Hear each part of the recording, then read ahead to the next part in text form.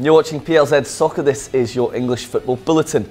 Liverpool manager Jurgen Klopp has confirmed that he and his first team players will not be involved in the FA Cup fourth round replay against Shrewsbury Town following yesterday's 2-2 comeback draw.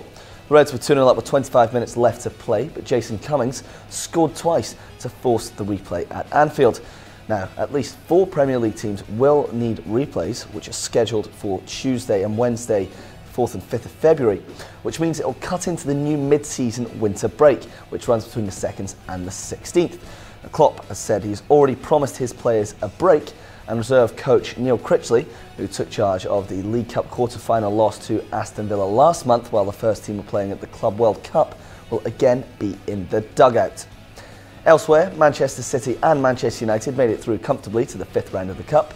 City ran out 4-0 winners over the 10 men of Fulham, but boss Pep Guardiola questioned why more home fans didn't turn up, with less than 40,000 supporters in attendance, 15,000 less than their last Premier League game.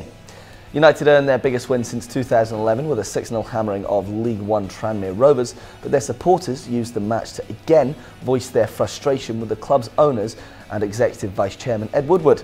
Manager Ole Gunnar Solskjaer remained defiant though. We made sure before the game that everyone had the right attitude and just go out there and do a job. Everyone's waiting for us to fail because it's set up for that, and they were excellent, the players. The final fourth round game takes place this evening as 13-time winners Arsenal visit Bournemouth. Mikel Arteta has created a good vibe around the club since arriving before Christmas, but he's only won 2 matches, whilst the Cherries continue to languish in the relegation zone in the Premier League.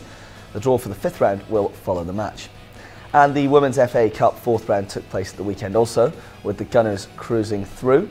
Man City beat Man United 3-2 as well, Lioness Ellen White netting a brace. Thanks for watching this lunchtime, and remember to see other bulletins. You can find us on YouTube, Twitter and Facebook. You can download our app for all the latest.